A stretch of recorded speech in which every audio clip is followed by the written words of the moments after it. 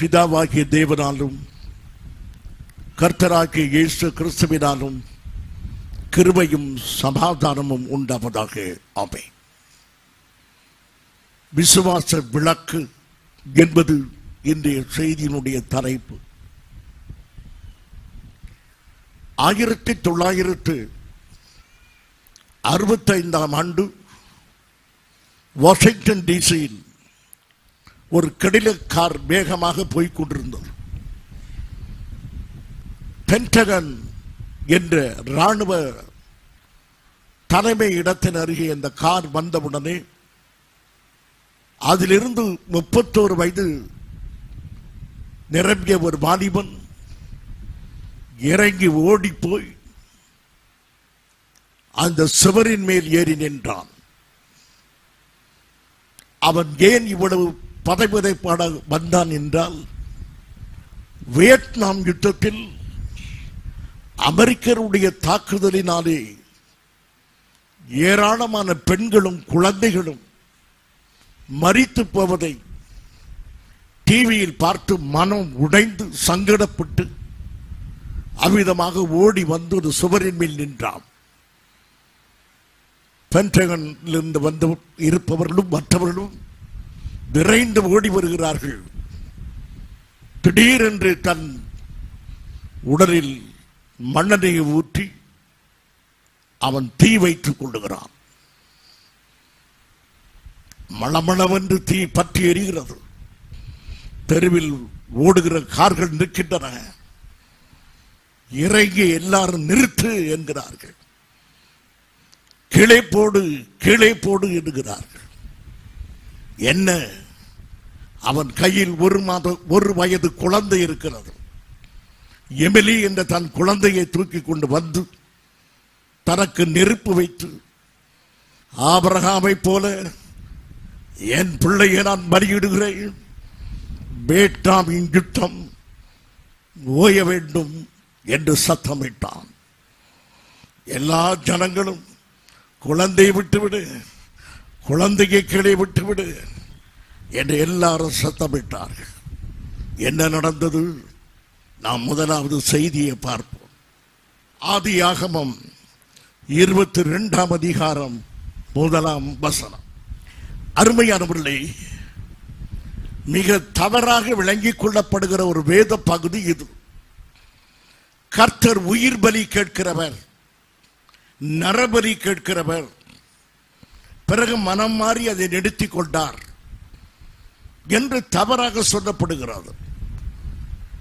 ஈசாக்கை கொன்றுவிட வேண்டும் என்பது தேவனுடைய நோக்கம் அல்ல. என் வேதம் சொல்வதை சற்று கவனிக்க வேண்டும். கர்த்தர் ஆபிரகாமை சோதித்தார். இது ஒரு சோதனை, ஒரு டெஸ்ட். விசுவாசமாய் இருக்கிறானா? இந்த ஈசாக்கின் மூலமாய் உன் சந்ததி விளங்கும், இந்த ஈசாக்கை பலியிடு என்றும் எதிரடையான காரியங்கள். ஈசாக்கை பலியிட்டால் சந்ததி எப்படி விளங்கும்? இந்த எதிரடையான நிலைமையிலே ஆபிரகாம் தன்னை விசுவாசித்து தான் சொன்னதை அவன் செய்வானா செய்ய மாட்டானா என்று அறிவதற்கல்ல, விசுவாசத்தில் ஆபிரகாம் பழக வேண்டும், விசுவாசத்தில் ஆபிரகாம் வளர வேண்டும். இந்த காரியத்திற்காக இதை ஒரு சோதனையாக வைத்தாரே தவிர ஈசாக்கை பலியிட வேண்டும் என்பது தேவனுடைய நோக்கம் அல்ல. ஆகவே கர்த்தருடைய நோக்கத்தை அறிந்து கொள்ள வேண்டும். சோதனை என்பது வித்தியாசமானது. யோவான் சுவிசேஷம் 6ஆம் அதிகாரம் 5ஆம் வசனம். யோவான் 6:5. இயேசு தம்முடைய கண்களை ஏறெடுத்து திரளான ஜனங்கள் தம்மிடத்தில் வருகிறதை கண்டு பிலிப்புவை நோக்கி, இவர்கள் சாப்பிடத்தக்கதாக அப்பங்களை எங்கே கொள்ளலாம் என்று கேட்டார். வாசியுங்கள். தான் செய்ய போகிறதை அறிந்திருந்தும் அவனை சோதிக்கும்படி இப்படி கேட்டார். இந்த திரளான மக்களுக்கு போஜனம் கொடுப்பது அவர்தான். தான் செய்ய போகும் காரியத்தை தான் அறிந்து அந்த திரளான மக்களுக்கு உணவு கொடுக்க போவது கர்த்தர் தான். ஆனாலும் ஒரு கேள்வியை கேட்கிறார் பிலிப்பை பார்த்து, என்ன செய்யலாம் என்று. அவனை சோதிக்க, பிரச்சனையிலே நின்று பிடிக்க வேண்டும், தேவனுடைய கரத்தில் அது ஒப்புவிக்க வேண்டும். இந்த பாடத்தை பிலிப்பு கற்றுக்கொள்ள வேண்டும் என்பதற்காக அவனை சோதித்தார். அவன் என்ன சொல்லுவான் என்று அறிவதற்கல்ல, அது ஆண்டவருக்கு தெரியும். அவன் பிரச்சனையிலே உறுதியாய் இருப்பானா, பிரச்சனையிலே தன் கரத்திலே அதை ஒப்பு கொடுப்பானா? இவ்வளவுதான் வருமானம் இருக்கிறது, இந்த மாதம் என்ன செய்வது, என்னை என் பிள்ளை நம்புவானா? பேங்கில் இருக்க பணத்தை நம்புகிறானா, இல்லாத பணத்திலே கர்த்தரை நம்புகிறானா என்று அவன் அறிந்து கொள்வதற்காக இந்த சோதனையை கர்த்தர் அனுமதித்தார். ஆகையினாலே ஆபிரகாமுக்கு இட்ட கட்டளை பிள்ளையை பலியிடும் கட்டளை அல்ல. அதை முதலாவது நாம் விளங்கிக் கொள்ள வேண்டும். தேவன் தன் பிள்ளையை பலியிடும்படி ஒருபோதும் கட்டளையிட மாட்டார்.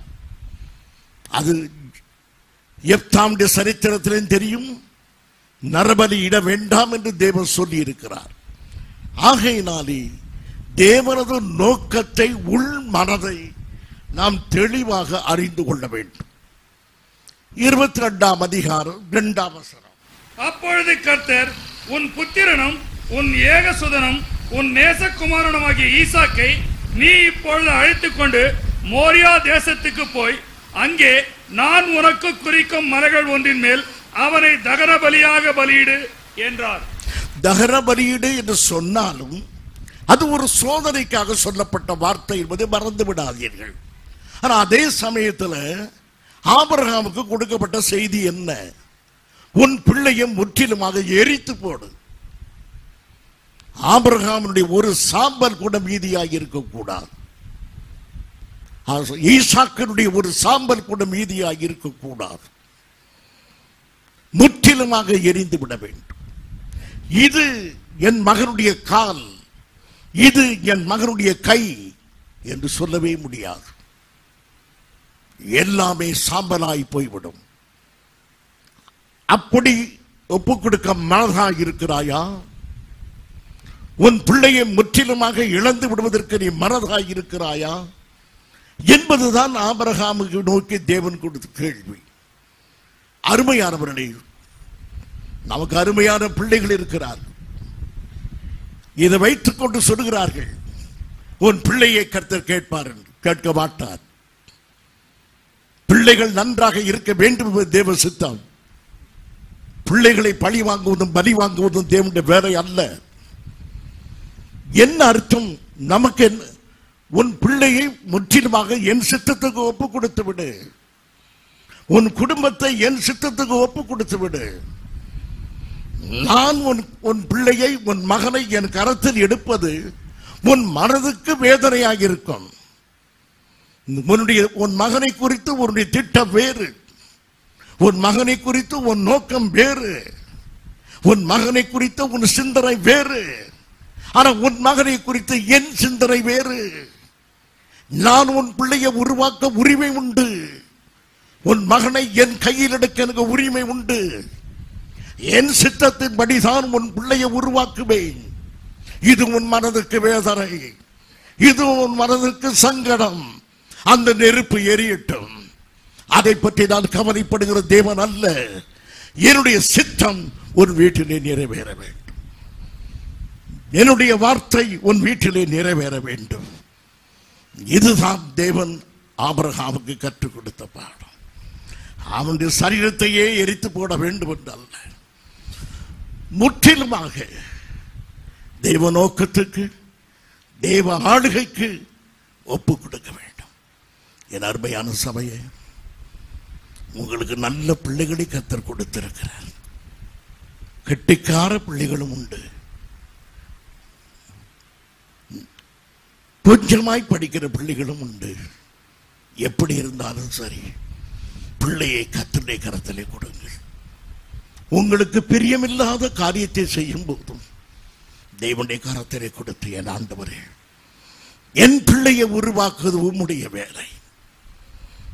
என்று கர்த்தருடைய கரத்தில் ஒப்பு கொடுத்து நீ அமர்ந்து இருக்க வேண்டும். ஆபிரகாமை பார்த்து கர்த்தர் சொன்ன வார்த்தை, உன் பிள்ளையை தகன பலியிடு என்றார். உன் பிள்ளையை குறித்த உன் ஆசை, உன்னுடைய நோக்கம், உன் விருப்பம், உன் பாசம், இவை எல்லாவற்றையும் என் நிமித்தமாக எரித்து போடு.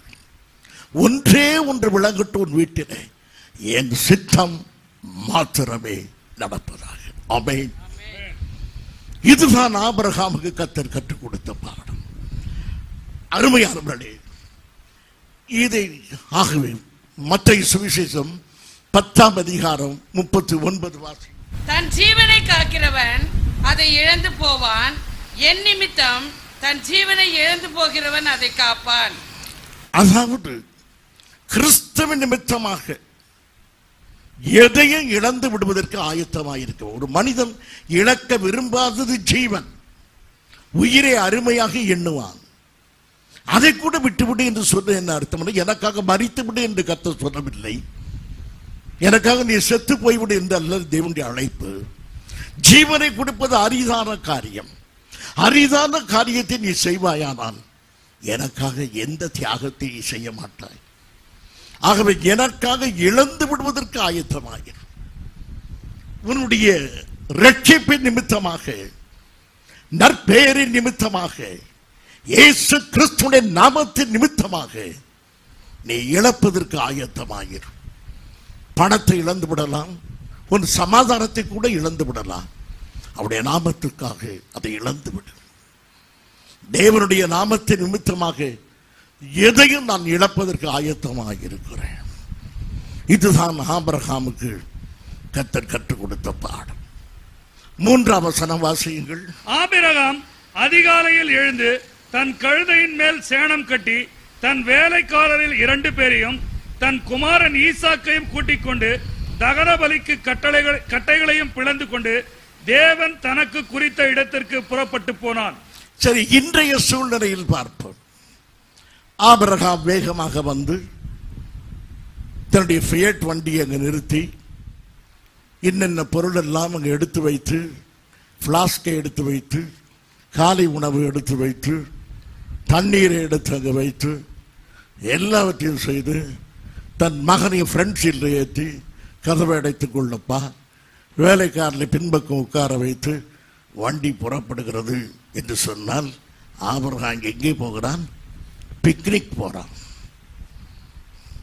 அதே மாதிரி தான் போகிறான். A picnic spirit. அதுபோல தான் இன்னைக்கு புறப்பட்டு போகிறான்.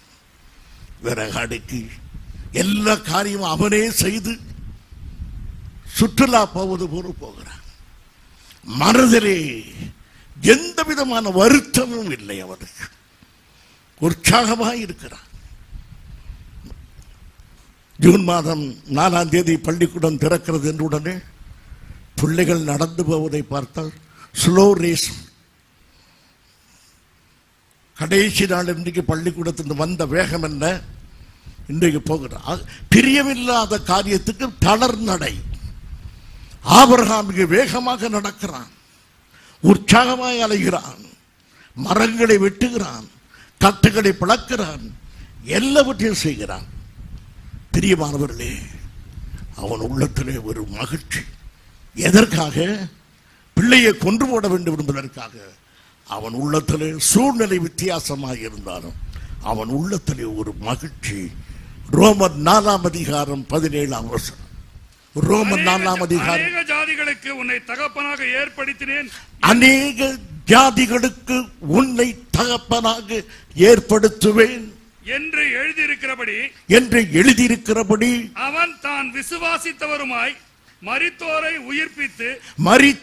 உயிர்ப்பித்து இல்லாதவர்களை இருக்கிறவர்களை போய் அழைக்கிறவருமாகிய இல்லாதவர்களை இருக்கிறது போல் அழைக்கிறவருமாகிய தேவனுக்கு முன்பாக. ஆம், இதுதான் நம்முடைய நம்பிக்கை. ஈசாக்கு இனி இல்லை. ஈசாக்கு மலை உச்சியிலே பலியிடப்படுவான். அவன் சகல பலியிடப்படுவான். அவனுடைய சாம்பல் இருக்கும். ஒரு மழை பெய்தால் அந்த சாம்பல் எல்லாம் கரைந்து போய்விடும். ஈசாக்கு இனி இல்லை. அவன் இருந்த இடமும் அவனை அறியாது. இதுதான் நிலைமை. அந்த நிலைமையில் அவனுக்கு நம்பிக்கை. மரித்தோரை உயிர்ப்பிக்கிறவர் என் தேவன், இல்லாதவர்களை இருக்கிறது போல் அழைக்கிற என் கர்த்தர். இந்த நம்பிக்கை தான் அவனுக்கு அவ்வளவு சந்தோஷமாக இருந்தது. என் வாழ்க்கையில் இந்த நம்பிக்கை நிறைவேற போகிறார். உயிர்ப்பிக்கிற கர்த்தரை பார்க்க போகிறேன். இல்லாதவர்களை இருக்கிறது போல் அழைக்கிற கர்த்தருடைய நாமம் என் ஜீவியத்தில் விளங்கும். இதுதான் அவனுடைய நம்பிக்கை. என் அருமையான சகோதரனே, சகோதரி, உங்கள் வாழ்க்கையில் அநேக காரியங்கள் இனி நடக்காது என்று இருக்கலாம். நான் திரும்பவும் சொல்கிறேன், உங்களுக்கு குழந்தை பிறக்காது என்று சொல்லி இருக்கிறார் டாக்டர். அது குறித்து நீ மிக வருத்தத்தோடு இருக்கிறாய். நான் உனக்கு சொல்கிறேன், சற்று நேரத்துக்கு நீ பாடினாய், உன்னாலே கூடாத காரியம் ஒன்றுமில்லை என்று. கர்த்தர் உன் கர்ப்பத்தை நிறைய உனக்கு தர வல்லமை உள்ளவர். நான் நீ விசுவாசத்தோடு கர்த்தரின் நம்பிக்கையாக இல்லாத வேளை இருக்கிற போல் அழைக்கிற தேவனை விசுவாசி. கர்த்தர் செத்து போன சாராளின் கர்ப்பத்தை உயிர்ப்பித்தவர். எங்கெங்கு மரணமோ அங்கு தன் கரத்தை நீட்டி உயிர்ப்பிக்கிற தேவன் நம்முடைய தேவன். ஆகையினால் விசுவாசத்தோடு இருங்கள் அருமையானவர்களே. ஆபிரகாம் பலியிட்ட பிறகு என்ன நடக்கிறது, பலியிட்டிருப்பானால் என்ன நடந்திருக்கும் என்று வேதம் சொல்லுகிறது. ஈசாக்கை பலியிடவில்லை, பலியிட்டிருந்தால் என்ன நடந்திருக்கும்? எபிரேயர் 11ஆம் அதிகாரம் 17ஆம் வசனம். மேலும் விசுவாசத்தினாலே ஆபிரகாம் தான் சோதிக்கப்பட்ட போது ஈசாக்கை பலியாக ஒப்பு கொடுத்தான். ஈசாக்கை பலியாக ஒப்பு கொடுத்தான். ஈசாக்கினிடத்தில் உன் சந்ததி விளங்கும் என்று அவனோட சொல்லப்பட்டிருந்தது.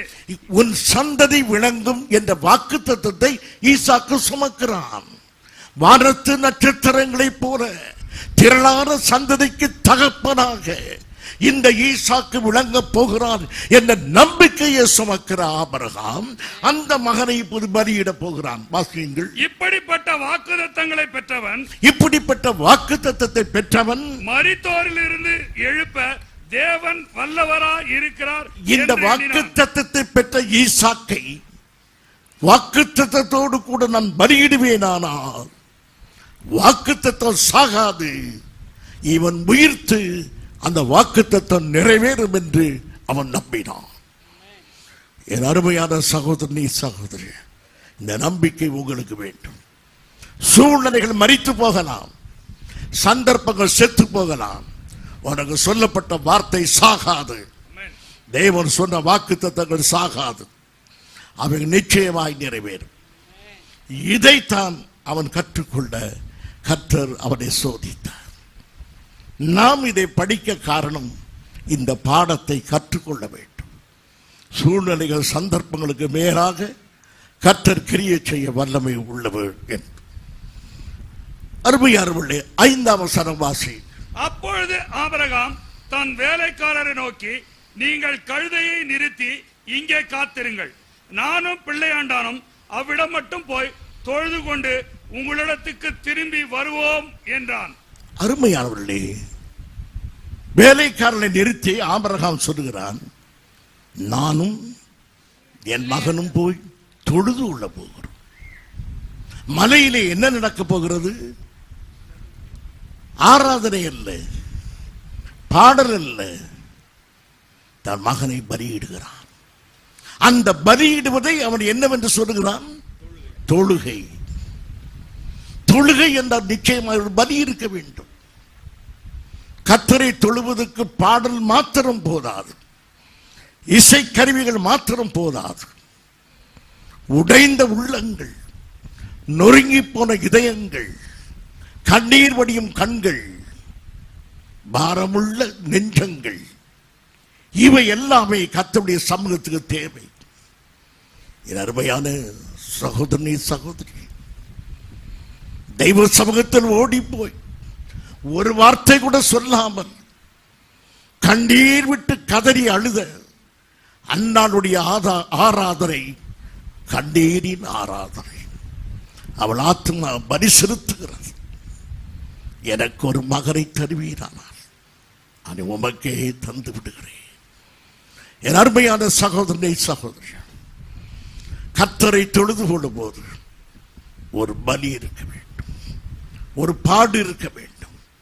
தேவனுக்காக நாம் ஒரு கஷ்டம் அனுபவிக்க வேண்டும். அதுதான் தொழுகை. தொழுகை என்பது வசதியான ஒரு சூழ்நிலையில் பாடிக்கொண்டே இருப்பதல்ல. பாடுகள், உபத்திரவங்கள், கஷ்டங்கள் வழியாய் போகும்போது ஸ்தோத்திரம் ஆண்டவரே, நன்றி ராஜா என்று சொல்லுகிறோமே, அதுதான் சரியான தொழுகை. பாடுகளுக்கும் கண்ணீருக்கும் வேதனைக்கும் மத்தியிலே என் கர்த்தரே நீரே எனக்கு போதும் என்று ஆராதிப்பதுதான் உண்மையான தொழுகையாக இருக்கிறது. அருமையானவர்களே, இந்த அர்ப்பணிப்புக்காக அவன் போகிறான். ஆகவே என் அருமையான சகோதரனே சகோதரிகள், உன் வாழ்க்கையை அர்ப்பணித்திருந்தால் அது வாழ்க்கையே ஒரு தொழுகை. அர்ப்பணிப்பில்லாத வாழ்க்கை ஒரு ஆராதனையில் உள்ள வாழ்க்கை அல்ல. நீங்கள் இங்கு வந்து ஆராதிக்க வேண்டும் என்ற வாழ்க்கையே ஆராதனையாக இருக்க வேண்டும். உங்கள் நோக்கங்கள், உங்கள் சித்தங்கள், உங்கள் விருப்பங்கள், உங்கள் ஆசைகள் தேவனுக்கு அர்ப்பணிக்கப்பட்டிருக்க வேண்டும். இவ்விதமாக 2 தீமோத்தேயு 4ஆம் அதிகாரம் 5-6 வசனங்களை வாசியுங்கள். நீயோ எல்லாவற்றிலும் மனத்தெளிவுடனாய் இரு, தீங்கு அனுபவி, சுவிசேஷகனுடைய வேலையை செய். அருமையானவர்களே, ஊழியக்காரர்களால் நாங்கள் அறுத்துக் கொள்கிறோம், கர்த்தருக்கு வேலை செய்கிறோம், எங்களுக்கு கஷ்டமாக இருக்கிறது, ஜனங்கள் எங்களை குற்றம் சொல்கிறார்கள், அநேகர் எங்களை வெறுக்கிறார்கள் என்று. ஊழியக்காரனுடைய அழைப்பே அதுதான். தீங்கு அனுபவிக்கத்தான் கர்த்தர் அழைத்தார். ஊழியத்துக்கு வந்த பிறகு என்னை எப்படி சொல்கிறார்கள், இப்படி சொல்கிறார்கள் என்று அங்க அழைப்பதை அர்த்தமே இல்லை. தீங்கு அனுபவிக்க அழைக்கப்பட்டோம். அதைத்தான் சொல். கிறிஸ்துவுக்காக பாடுபடுவாயானால் நீ மெச்சிக்கொள்ளப்பட மாட்டாய். உன்னை குற்றப்படுத்துவார்கள், அதில் நீ மனம் சோர்ந்து போய்விடக்கூடாது. சுவிசேஷ வேலையை செய், தீங்கு அனுபவி என்று சொல்லிவிட்டு அடுத்து சொல்லுகிறார், வாசியுங்கள். உன் ஊழியத்தை நிறைவேற்று, ஏனென்றால் நான் இப்பொழுதே பான பலியாக வார்க்கப்பட்டு போகிறேன். நீ ஊழியத்தை செய் தீமோத்தேயு, பெரிய போதகராகிய நான் ஓய்வெடுக்க போகிறேன். நான் ரிட்டையர்மெண்ட், நான் ஓய்வெடுத்து நான் இளைப்பாற போகிறேன். நீ வேலையை செய், எனக்கு பென்ஷன் வரட்டும் என்றல்ல, நான் பானபலியாய் வார்க்கப்பட்டு போகிறேன். என்னுடைய வாழ்க்கை சரித்திரம் முடிய போகிறது. என் கர்த்தருடைய சமூகத்தில் என் ஓட்டத்தை நான் முடிக்க போகிறேன் என்பதை தான் பரிசுத்த பவுல் சொன்னார். அவருடைய வாழ்க்கை ஒரு வியாதியிலே முடியவில்லை, ஒரு வருத்தத்தில் முடியவில்லை, தேவனுடைய நாமத்துக்காக ஒரு பலியாக முடிந்தது. அதுதான் ஆராதனை. பவுலுடைய மரணமே ஒரு ஆராதனை. ஏனென்றால் அவன் வாழ்க்கை பலியாக செலுத்தப்பட்டது. பிரியமானவர்களே, உங்கள் வடியும் உங்கள் கண்களில் வடியும் கண்ணீர் ஆராதனைக்கு அடையாளம். கர்த்தருடைய சமூகத்தில் வடிக்கிற கண்ணீர் ஆராதனைக்கு அடையாளமாக இருக்கிறது. சமாதானமாகிற சகோதரனே, இப்போது பார்க்கிறோம். அவள் புறப்பட்டு 6ஆம் வசனம். ஆபிரகாம் தகன பலிக்கு கட்டைகளை எடுத்து தன் குமாரனாகிய ஈசாக்கின் மேல் வைத்து தன் கையிலே நெருப்பையும் கத்தியையும் எடுத்துக்கொண்டான். இருவரும் கூடி போனார்கள். அருமையானவர்களே, காட்சியை பாருங்கள். திடீரென்று ஈசாக்கின் மீது கட்டைகள் வைக்கப்பட்டன. இந்த காட்சி நமக்கு இயேசுவை நினைவூட்டுகிறது. இயேசு கிறிஸ்து சிலுவையை சுமந்து போகிறார். அலெக்சாண்ட்ரியா பட்டணத்திலிருந்து வந்த ஒரு மனிதன் மீது சிலுவையை கட்டாயமாய் சுமத்தி அவனையும் இழுத்துக் கொண்டு போகிறார் என்று வேதம் சொல்கிறது. கொஞ்சம் கற்பனை பண்ணுங்கள். அவன் சிலுவையை சுமக்கும் போது அவன் சிலுவையை சுமக்க வந்தவன் அல்ல, அவன் அந்த வழியாக கடந்து போகிறான். அவரை பிடித்து இயேசுடைய சிலுவையை அவன் தோளின் மீது ஏற்றுகிறார்கள். ஈசாக்கு மீது மரக்கட்டைகள் ஏற்றப்பட்டிருக்கின்றன. அவன் மீது சிலுவை ஏற்றப்பட்டிருக்கிறது. அவன் போகிறான். அவனுடைய சொந்தக்காரர்கள் பார்ப்பார்கள். இந்த காட்சியை பார்த்தவுடனே என்ன அர்த்தம்? இவன் சிலுவையில் அடிக்கப்பட போகிறான், இவன் மரிக்க போகிறான். அங்கு போய் சொல்லி இருப்பார்கள், மரண தண்டனை கொடுக்கப்பட்டிருக்கிறது, சிலுவையை சுமந்து கொண்டு சொந்தக்காரன் போகிறான் என்று. சிலுவையை சுமந்தானே மரிக்க போகிறேன் அர்த்தம். இங்கு ஈசாக்கு மரக்கட்டையை சுமந்து மேலே ஏறும்போது என்ன அர்த்தம்? நான் மரிக்க போகிறேன். ஆம் பிரிய, இது நமக்கு என்ன செய்தி? மத்தேயு சுவிசேஷம் 10ஆம் அதிகாரம் 38ஆம் வசனம். தன் சிலுவையை எடுத்துக்கொண்டு என்னை பின்பற்றாதவன் எனக்கு பாத்திரன் அல்ல. இது நம் எல்லாருக்கும் கொடுக்கப்பட்டது. நாம் சிலுவையை சுமந்து போக வேண்டும். தோளின் மீது அல்ல, நம் ஆத்துமாவில், நம்முடைய வசதி மீது. We must carry the cross upon the comfort zone. நம்முடைய வசதியான வாழ்விலே சிலுவையை சுமக்க வேண்டும். நம்முடைய சௌகரியமான வாழ்க்கையிலே சிலுவையை சுமக்க வேண்டும். நம்முடைய ஆடம்பரமான வாழ்க்கையிலே சிலுவையை சுமக்க வேண்டும். என்ன அர்த்தம்? We have to die to that type of life. அப்படிப்பட்ட வாழ்க்கைக்கு நாம் மரிக்க வேண்டும். மாம்சத்துக்கு மரிக்க வேண்டும், சுய இச்சைகளுக்கு மரிக்க வேண்டும். இதுதான் சிலுவையை சுமப்பது. ஆண்டவர் மிக அருமையாய் சொல்லியிருக்கிறார், தன் சிலுவையை சுமக்காதவன் எனக்கு பாத்திரமானார். எத்தனை பேர் சுமக்கிறோம் அருமையானவர்களே? ஒரு வார்த்தையை நம்மாலே சகிக்க முடிகிறதா? எத்தனை ஆத்திரம், எவ்வளவு கோபம்! இத்தனை நாள் வளர்த்த விசுவாசத்தை தூர எறிகிறோம். இதய பெட்டகத்தில் வைத்துக் கொண்டு உபதேசங்களுக்கு விடை கொடுக்கிறோம். ஆத்திரமாய் பேசுகிறோம், எரிச்சல் அடைகிறோம். அப்போதெல்லாம் சிலுவை எங்கே? நம்முடைய சுயம் மரிக்கவில்லையே, நம்முடைய கோபம் மரிக்கவில்லையே, நம்முடைய ஆத்திரம் மரிக்கவில்லையே. என் பிரியமான சபையே, எவ்வளவு காலம் ஆண்டவர் சொல்லுகிறார், சிலுவையை சுமந்து வா என்று. கொஞ்சம் தியாகம் செய்ய முடிகிறதா? கொஞ்சம் சகித்துக் கொள்கிறோமா? உன் மனைவி சொல்கிற ஒரு வார்த்தையை உன்னால் சகிக்க முடிகிறதா? உன் கணவர் சொல்கிற வார்த்தையை சகிக்க முடிகிறதா? உன் பிள்ளைகள் தவறு செய்கிறார்கள் தான், அதை பொறுத்து கொள்ள முடிகிறதா?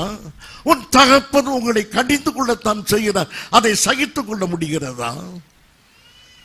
என் அருமையான குடும்பமே, தன் சிலுவையை எடுத்துக்கொண்டு என்னை பின்பற்றாதவன் எனக்கு பாத்திரவான் அல்ல. கடந்து போன நாட்கள் போகட்டும், இனி உள்ள நாட்களிலாவது இந்த பாடத்தை கற்றுக்கொள்வோம்.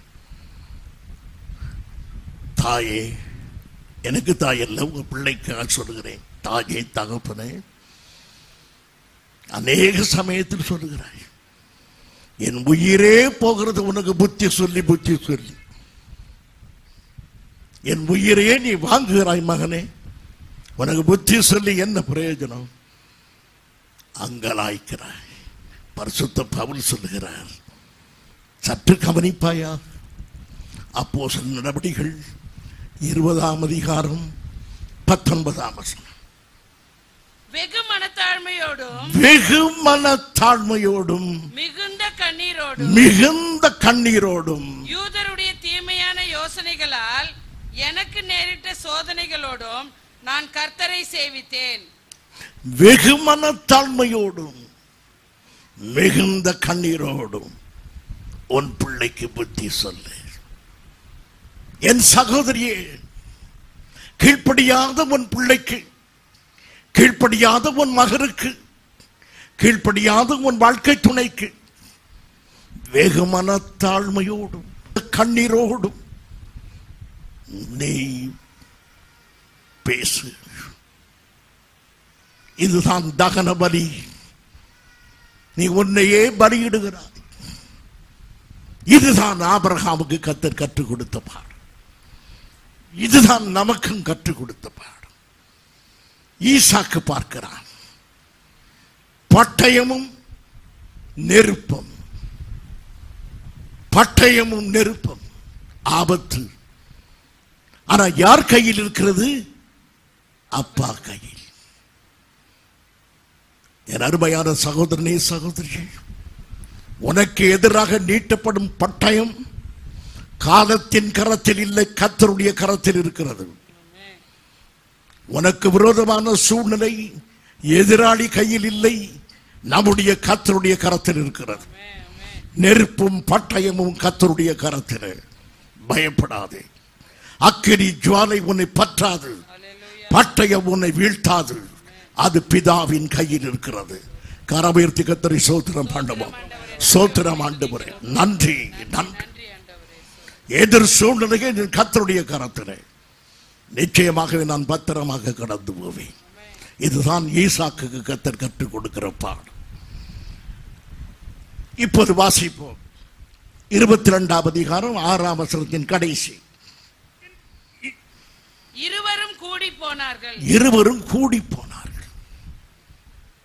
ரெண்டு பேரும் இணைந்து போகிறார்கள்.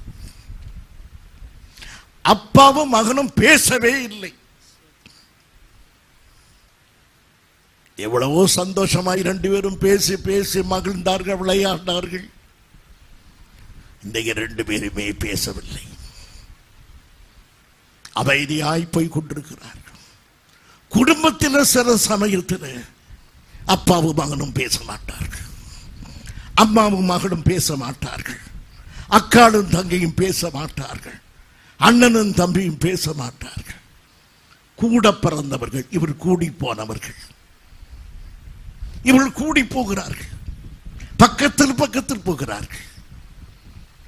ஒரு பேச்சு இல்லாமல் போய்கொண்டே இருக்கிறார்கள். காரில் அப்பா உட்கார்ந்து இருக்கிறார், பக்கத்தில் பையன் உட்கார்ந்து இருக்கிறார். தகப்பனார் ஒரு பக்கம் பார்க்கிறார், மகன் இன்னொரு பக்கம் பார்த்து உட்கார்ந்து இருக்கிறார். ரெண்டு பேரும் பேசவே இல்லை. தகப்பனுடைய கண்களில் கண்ணீர் பெருகிறது. என்ன காரியம்? இன்னும் கொஞ்ச நேரத்தில் தன்னுடைய மகனை ஹாஸ்டலில் விட்டுவிட்டு திரும்ப போகிறார். இதுவரைக்கும் தன்னை சுற்றி வந்த அருமை மகன், அப்பா அப்பா என்ற வளவந்த பிள்ளை, 10 நிமிடம் கூட பிரிந்திராத பிள்ளை, இனி தன்னை விட்டு தூரமாய் ஒரு ஹாஸ்டல். அந்த துக்கம், அந்த மனவேதனை பேச விடாமல் அவளை மௌனமாக்கி இருக்கிறது. என் அருமையான சகோதரனே, ஆபிரகாமும் அவர் மகனும் பேசவில்லை. கர்த்தரும் நம்மோடு பேசாது இருந்திருக்கிறார். அவருக்கும் துக்கம், அவருக்கும் வருத்தம். அவர் பேசவில்லை பேசவில்லை என்று சொல்கிறாயே, ஏன் பேசவில்லை என்று கர்த்தரிடத்தில் கேட்டீர்களா? ஏன் மௌனமாக இருக்கிறார்? மகனுக்கு தெரியும் அப்பா ஏன் பேசவில்லை என்று. தன்னை விட்டு பிரிவதற்கு வருத்தப்பட்டு அப்படி பேசாமல் இருக்கிறார். தன் மீது உள்ள அன்பினாலே தகப்பன் பேசாமல் இருக்கிறார் என்று. இதே கருத்தை நம்முடைய பிதாவை நோக்கி நாம் எண்ணுகிறோமா? என் கர்த்தர் என் மீது வைத்த அன்பினாலே அவர் பேசாமல் இருக்கிறார். என் மீது கொண்ட பாசத்தினாலே என் இயேசு மௌனமாக இருக்கிறார். எத்தனையோ மணிக்கணக்காக என்னோடு பேசின என் கர்த்தர் இந்த காலையிலே பேசவில்லை. பேசவில்லை என்பதற்கு ஒரு பாரமாக இருக்கட்டும். ஆனால் ஆத்திரப்படாது. கர்த்தருடைய சமூகத்தில் காத்திரு. தேவன் உன்னோடு நிச்சயமாய் பேசுவார். ஆம் பிரியமானவர்களே, வார்த்தையே இல்லாத ஒரு பாசம், ஒரு அமைதி பள்ளத்தாக்கு. என் அருமையான சகோதரனே, சகோதரி, உன் வீட்டிலே ஒரு அமைதி பள்ளத்தாக்கு நிலவுகிறதா? பேசாமல் எல்லாரும் மௌனமாகவே போகிறார்களா? கர்த்தர் கிரியை செய்கிறார். தேவன் கிரியை செய்வார். அருமையானவர்களே, சமாதானமாக இருங்கள். இப்படித்தான் அவர்கள் இருவரும் மௌனமாய் போகும்போது இப்போது மௌனம் கலைகிறது. 7ஆம் வசனம். அப்பொழுது ஈசாக்கு தன் தகப்பனாகிய ஆபிரகாமை நோக்கி, என் தகப்பனே என்றான். அதற்கு ஆபிரகாம், என் மகனே, இதோ இருக்கிறேன் என்றான். அப்பொழுது அவன், இதோ நெருப்பும் கட்டையும் இருக்கிறது, தகன பலிக்கு ஆட்டுக்குட்டி எங்கே என்றான். புறப்படும் பொழுது இந்த கேள்வியை கேட்கவில்லை. புறப்படும் பொழுது ஒரு நம்பிக்கை, வழியிலே எங்கேயாவது ஆட்டை பிடித்துக் கொள்வான் என்று. ஒரு குறிப்பிட்ட இடத்தை தாண்டுகிறான். ஏற்கனவே சொல்லியிருக்கிறேன் என்றாலும் புதிதான உள்ளுக்காக சொல்லுகிறேன். ஒரு குறிப்பிட்ட இடத்தை தாண்டும் போது அந்த மலையில் ஒரு அனுபவம். இந்த இடத்துக்கு பிறகு ஆடு கிடைக்காது. இந்த இடத்துக்கு பிறகு கொடிய விலங்குகள் இருக்கின்றன, துஷ்ட மிருகங்கள் வரும். ஆகவே ஆடு கிடைக்க கூடாத இடம். ஈசாக்கு யோசிக்கிறான். ஆடு கிடைக்கக்கூடிய இடமெல்லாம் கடந்து வரும்போது மௌனமாக இருந்தான். ஆடு கிடைக்க கூடாத இடத்தை தகப்பன் கடக்கும் போது, தகப்பனே, கட்டையும் நெருப்பும் இருக்கிறது, ஆடு எங்கே? நியாயமான கேள்வி. மௌனத்தை கலைத்தான். பிரியமானவர்களே, எப்போதும் நாம் மௌனமாகவே இருக்க வேண்டும் என்று தேவன் விரும்பவில்லை. நீ கேள்வி கேட்கலாம். கர்த்தரை கேள்வியே கேட்கக்கூடாது என்று இல்லை. தகப்பன் பதில் சொல்ல முடியாத கேள்வியை மகன் கேட்பான். சில கேள்விகளுக்கு நம்மாலே பதில் சொல்ல முடியாது. இங்கு கேள்விக்கு பதில் சொல்ல முடியவில்லை. ஆபிரகாமினாலே ஒரு எளிதான பதிலை சொன்னான். எந்த பதிலை சொன்னான்? அதற்கு ஆபிரகாம், என் மகனே, தேவன் தமக்கு தகன பலிக்கான ஆட்டுக்குட்டியை பார்த்துக் கொள்வார் என்றான். கர்த்தர் பார்த்துக் கொள்வார் என்றான். இது ஈசாக்குக்கு விளங்கவில்லை. அப்பாவுடைய பதில் விளங்கவில்லை.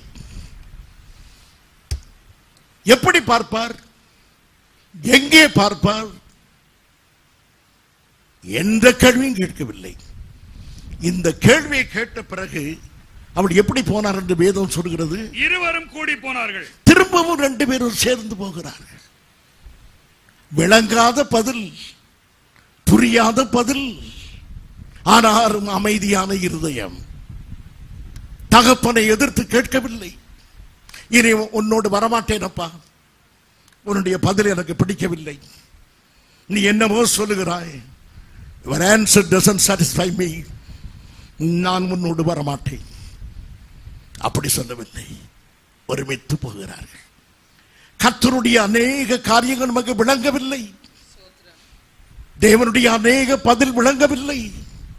அவருடைய தாமதம் நமக்கு விளங்கவில்லை. அதனாலே நீங்கள் நின்று விடாதீர்கள். அதனாலே கோபத்தோடு போய்விடாதீர்கள். ஒருமித்து போவோம். கர்த்தரோடு நாம் சேர்ந்து போவோம். அருமையானவர்களே, இவ்விதமாக இருவரும் போகிறார்கள். ஒரு காலகட்டம்.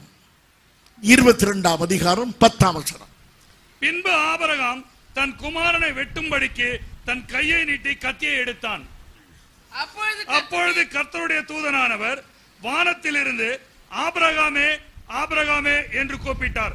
அவன் சரியான நேரத்திலே பரலோகம் தரையிடுகிறது. இதுவரைக்கும் கர்த்தருடைய சத்தமே கேட்கவில்லை. சரியான பலியிட வேண்டிய நேரத்தில், the last moment, God intervened. என் அருமையான சகோதரனே, உன் வாழ்க்கையில் சரியான நேரத்தில் கர்த்தர் தலையிடுவார். உன் பிரச்சனையிலே சரியான நேரத்தில் கர்த்தர் தலையிடுவார். மிக நீண்ட பிரயாணம், 3 நாள் நடைபயணம், பிறகு மலை ஏற்றம், மேடு பள்ளம், ஒரு சத்தம் கேட்கவில்லை. அது ரைட் டைம். சரியான நேரத்தில் கர்த்தர் தன் சத்தத்தை எழுப்புகிறார். எப்படி கூப்பிடுகிறார்? ஆபிரகாமே, ஆபிரகாமே என்று கூப்பிட்டார். ஆபிரகாமே, ஆபிரகாமே என்று எங்கெல்லாம் 2 முறை கர்த்தர் சொல்கிறாரோ அங்கே எல்லாம் ஆழமான பாசம். மார்த்தாளே, மார்த்தாளே, சவுலே, சவுலே, எங்கெல்லாம் 2 முறை சொல்லுகிறாரோ அங்கெல்லாம் இரட்டத்தனையான பாசம். என் அருமையான சகோதரனே, இந்த காலை வேளையிலே உன்னை பெயர் சொல்லி அழைக்கிற தேவன் மாத்திரமல்ல, தானியேலே தானியேலே, ஆபிரகாமே ஆபிரகாமே 2 தடவை கூப்பிடுகிற ஆழமான பாசத்தை நீ உணர்கிறாயா? இன்றைக்கு கர்த்தர் உன் பெயரை 2 முறை சொல்லி கூப்பிடுகிற காலம். அப்படி ஆழமான அன்பு வெளிப்படுகிற நேரம். என்னை பார்த்து என் பெயரை கூப்பிட்டு ஏன் அழுகிறாய் என்று கேட்கவில்லையே.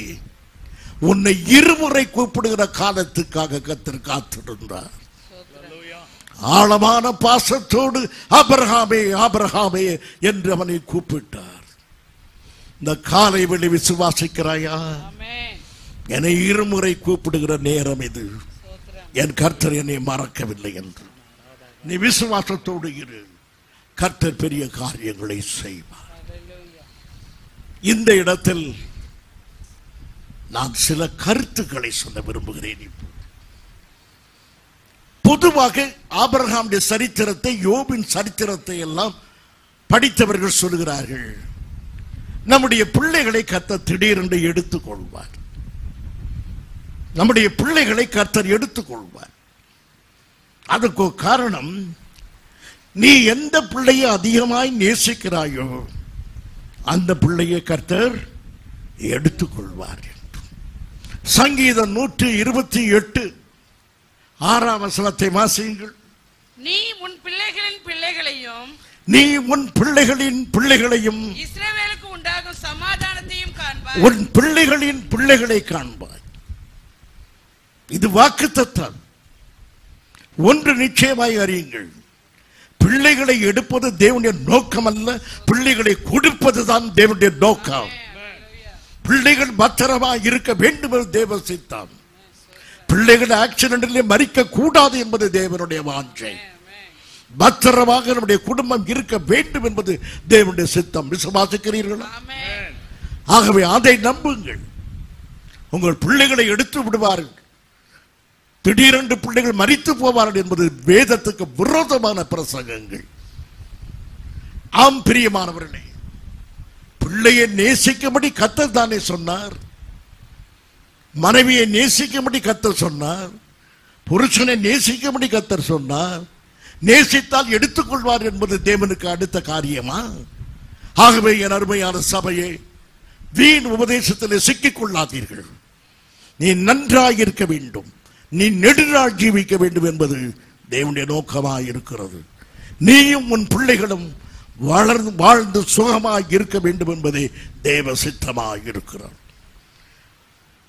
ஒரு சம்பவம், ஒரு சபைக்கு ஒரு கெஸ்ட் ஸ்பீக்கர், விருந்தாளி ஒருவர் வந்தார்.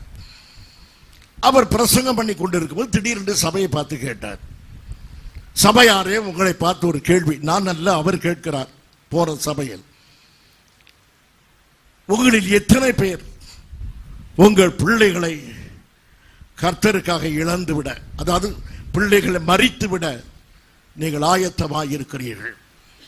உங்கள் பிள்ளையை மரணம் பற்றி கொள்ளுமானால் சரி, என் பிள்ளை சாகட்டும், நான் ஒப்புக் கொடுக்கிறேன் என்று நீங்கள் எத்தனை பேர் இருக்கிறீர்கள் என்று கேட்டார். ஒருத்தரும் எழுந்திருக்கவில்லை. ஒரே ஒரு சகோதரர் மாத்திரம் எழுந்தார். போதகருக்கு சந்தோஷம். என்ன சொல்கிறீர்கள் கேட்டார். என் பிள்ளையை மரணத்துக்கு ஒரு நாளும் ஒப்புக் கொடுக்க மாட்டேன் என்று அவர் சொன்னார். பிரசங்கியாருக்கு ரொம்ப வருத்தம். ஒருத்தர் கூட நம்முடைய கருத்தை ஏற்றுக்கொள்ளவில்லை. சபை முடிந்தது, எல்லா ஆராதனை முடிந்தது, எல்லாரும் போனார்கள். ஒரு சிறு பையன் ஓடி வந்தான்.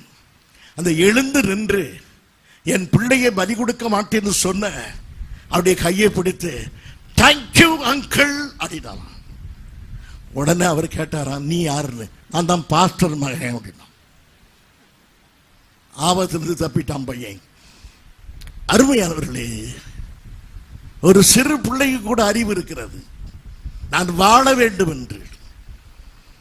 ஆகவே பிரியமான சபையே, நீ வாழ்ந்து நன்றாய் இருக்க வேண்டும்.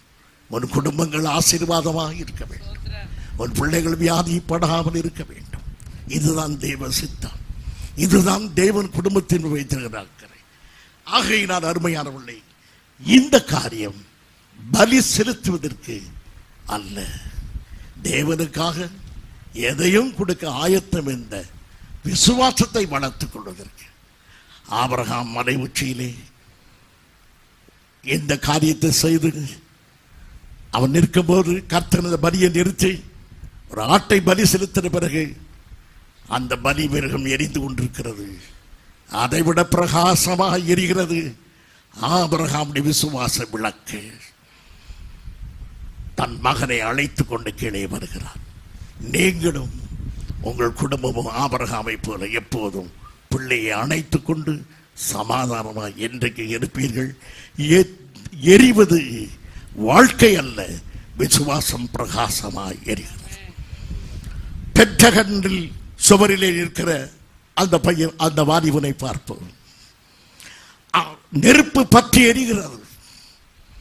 கையிலே எமிலி என்ற குழந்தை வீட்டுக்கு ஒரு கடிதம் எழுதி போட்டிருக்கிறான்.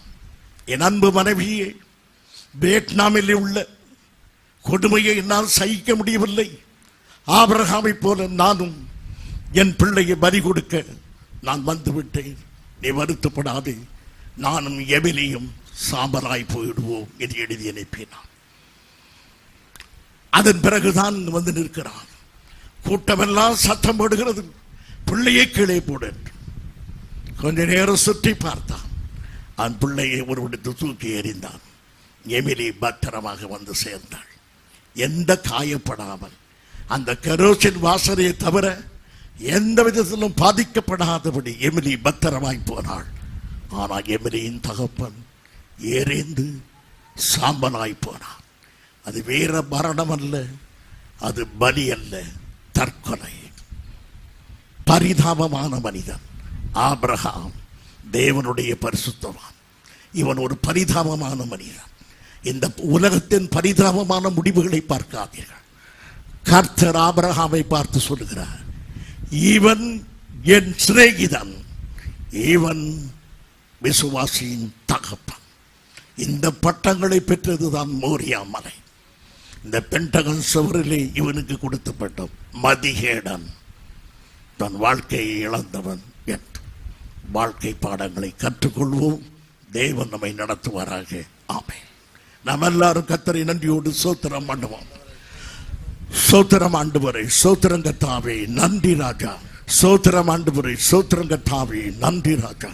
நன்றியோடுமை துதிக்கிறோம், நன்றியோடுமை துதிக்கிறோம், நன்றியோடுமை துதிக்கிறோம். என் அருமையான சகோதரனே, உன்னை போல் பிறரைய நேசி, உன்னையை நீ வெறுத்து விடு. ரெண்டும் தேவனுடைய கட்டளை. உன்னை போல் பிறரைய நேசி, தன்னை வெறுத்து தன் சிலுவையை எடுத்துக்கொண்டு என்னை பின்பற்றாதவர் எனக்கு பாத்திரவான் அல்ல. ஊழியம் செய்ய விரும்புகிற சகோதரனே, உன்னையே வெறுத்து விட்டால் நீ ஊழியம் செய்யலாம். சுயத்தை சாகடித்தால் நீ சுகமாய் வாழ்ந்திடலாம். ஆமென். என் அருமையான சபையே, சுயத்துக்கு மரித்துவிடு, தேவனுக்காக வாழ்ந்துவிடு. ஆத்திரம், எரிச்சல், கசப்பு, கோபம், வைராக்கியம் எல்லாவற்றிலும் மரித்துவிடு. சகோதர தேவ பக்தர் முன்னால் வந்து ஜெபத்தில் நடத்துவார்.